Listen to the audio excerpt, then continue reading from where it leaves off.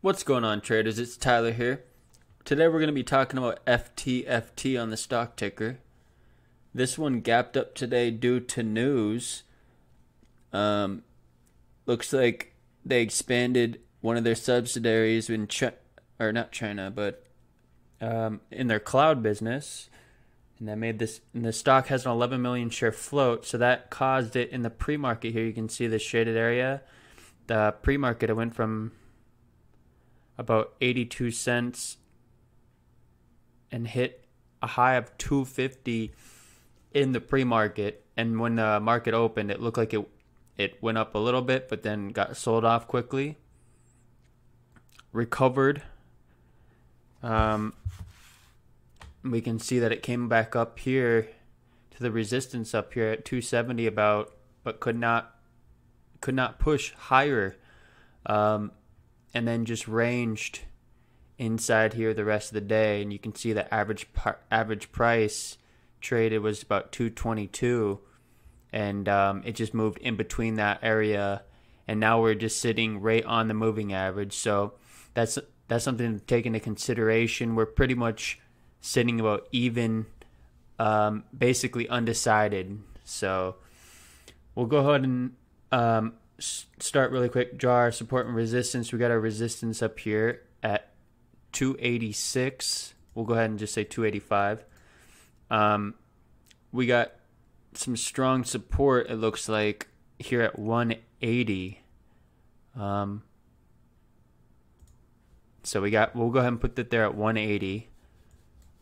And then we got our median right here at about 235. Actually, we're going to go ahead and put this at 230. I feel like that's a better spot. We can see that the cloud is switching between. It's already flipped twice, so it's really undecided. We're on the 5-minute chart here. We'll go ahead and zoom in a little more, and we can see that we broke out of this trend line here, came back up, retest, got rejected off that trend line, and then we're pretty much riding off this trend line right now. So that's interesting to take into consideration. We're sitting below the average traded price. So overall, I would say this is a bearish looking chart. So, I mean, it's not bearish as in overall, but where the direction where it's headed is looking a little bearish. So you got to keep that into consideration when trading this tomorrow.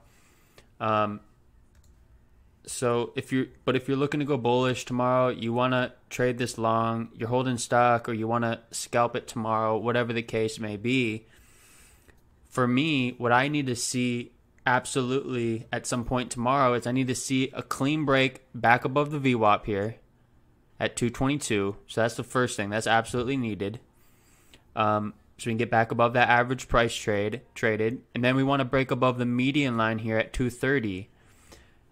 Once those two things happen, that is our signal to start watching the stock, right? Not hop in, but we want to watch it from here on. Because if it just glides down here and doesn't do anything, then who cares about it, right? But if we see this big move happen here, that's what interests me. Now, when I see that break above 230, I want to see it come back and retest that 230 area, and we want to make sure that we're above the Tekin-Sin and the Kijun-Sin and the moving average and especially the VWAP here. And once we retest off this median zone here, this cloud will turn into a large blue cloud, and that's what we want to see. Not a wide blue cloud, but we want to see it open up blue pretty hard, kind of like right here.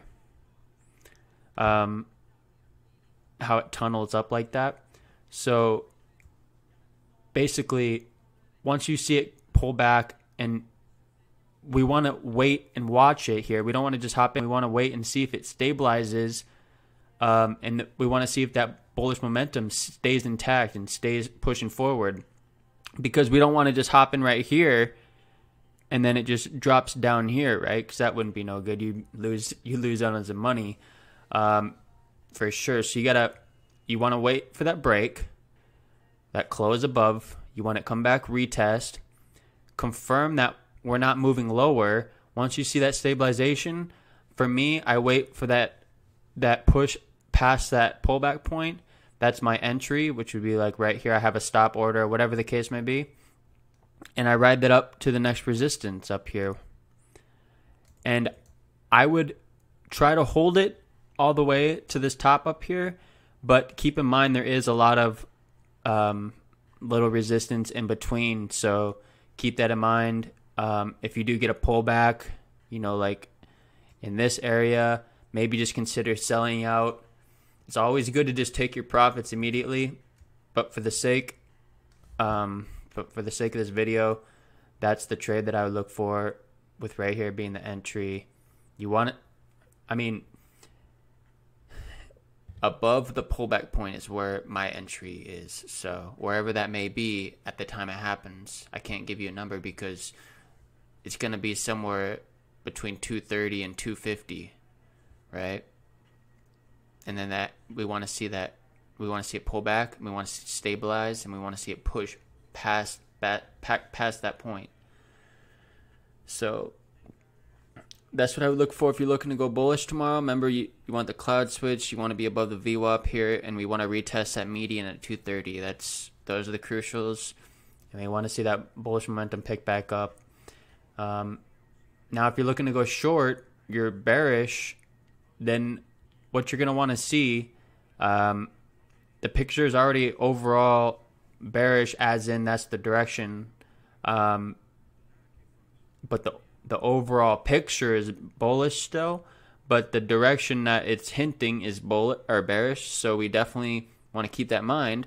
Now, we don't want to just hop in the trade and just pray that it works out, right? What we want to see is a break below this 180 level right here. That's crucial. We want to see a close below 180. Once you see that happen, that's the signal to start watching it.